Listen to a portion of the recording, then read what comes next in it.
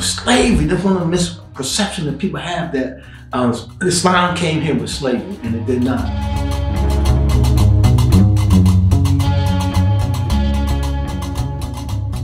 Assalamu alaikum warahmatullahi wabarakatuh. My name is Amir Muhammad. I am the curator and president of America's Islamic Heritage Museum.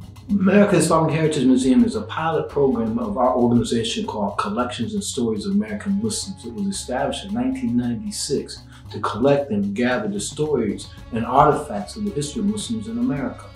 Back in 2010, we opened up a building and we started doing business as America's Islamic Heritage Museum, doing programming, exhibits, and exhibitions, highlighting the stories and the depthness and the richness of American Muslims' contributions to American society. The first wave of Muslims coming to the American Western shores was Muslims from West Africa. Mali, a group of Muslims came on over 200 ships. They traveled throughout the Mississippi River. They've been to Natchez, Mississippi, and there's reports of them making it going up through the Four Corners, Utah and Colorado area. And you got scholars. Barry Fells did a book called Saga of America. You got Ivan Van Sertima did a book, They Came Before Columbus. They explored that early arrival of these Muslims from West Africa that came here. And then one of the leaders of that group was Abu Bakr, the brother of Mansour Musa, the famous West African. They came here as explorers coming to the Western shores.